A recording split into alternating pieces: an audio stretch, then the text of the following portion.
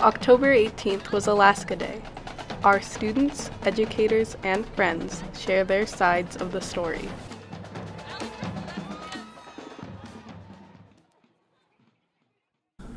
Good morning, I'm Harvey Brandt. I've been an educator. My name is Dion Brady Howard, and I have been teaching social studies here at Mount Edgecombe for 17 years. This is my 18th year. My name is Rebecca Polson. I'm an artist here in Sitka.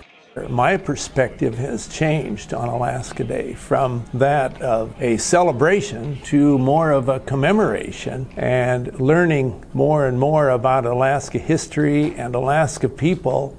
I'm Mercedes Catchtalk, and I'm from Anchorage, and when I think of the sesquicentennial, I think of the sale of unfairly taken land that resulted in a better life today than what it could have been if it didn't happen. To me, Alaska Day is more about just the date when the territory of Alaska was transferred from the Russians who didn't own it to the Americans who shouldn't have bought it from someone who didn't own it. It represents all of the historical trauma and cultural change that came about from that. My name's Jasmine. I'm from Anchorage, Alaska, and how I feel about Alaska Day is that I understand the importance of it and recognizing that Alaska became a state, but it also comes with the factors of Alaska Natives losing their cultures and identities due to the fact that assimilation happened with the Russians coming into Alaska. I'm on the Alaska Historical Society, and we saw it as a really great opportunity for Alaskans to learn more about our history. I think what it does is cause me as a history teacher to think about perspectives on history. There doesn't have to be only one perspective out there. There doesn't have to only ever be one perspective represented. We did a sorrowing song during the transfer ceremony, but at the base of Newt Lane, that's the original Tlingit name of it. Rather than attending the ceremony or being a part of Alaska Day on this historic sesquicentennial year in particular, to represent that the transfer of our land that was all our land as Alaska Natives isn't necessarily a cause for celebration and joy for someone who lost everything. Our Tlingit people were not even allowed at the first transfer ceremony. I'm Sunset Woods from Bethel, and I think that Alaska Day was a day where the United States gained land, but also the Native people lost sovereignty over their land. Today in Alaska, we are still affected by that story. In our Native cultures across the state, we've lost most of our language. We've lost a lot of our tradition. For example, when I was a student here at Mount Edgecombe 27 years ago, I could hear Yupik spoken around me all the time. The majority of people who were Yupik could speak it fluently. And if you ask people now, you'll hear a lot of people say they can mostly understand it, but they don't speak it. That change for the Yupik people came about really in just one generation. I mean, that's seemingly a really short period of time to experience that much loss. When I learned about the history of the Alaska Natives, it made me feel hurt because of what they went through and everything that happened to them. And later on when I learned more about it, it was kind of like a relief because they got all their rights back and they fought for what they believed in and they achieved it.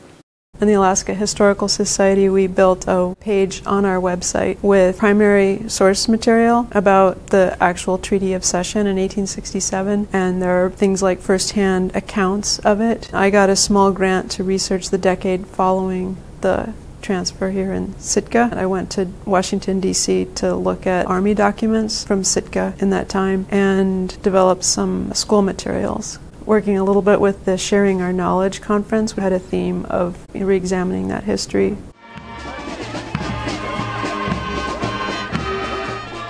I really like Alaska Day because of the parade. People from all segments of the town and from really little tiny babies all the way up to really old people come out, and we're just Alaskans together.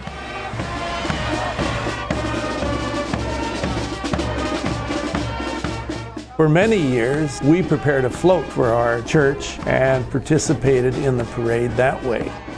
We formed a group many years ago in 1972 called the 9th Infantry, which is a living history representation of Union-side Civil War era soldiers who were sent here on the first Alaska Day in 1867. So we represent that.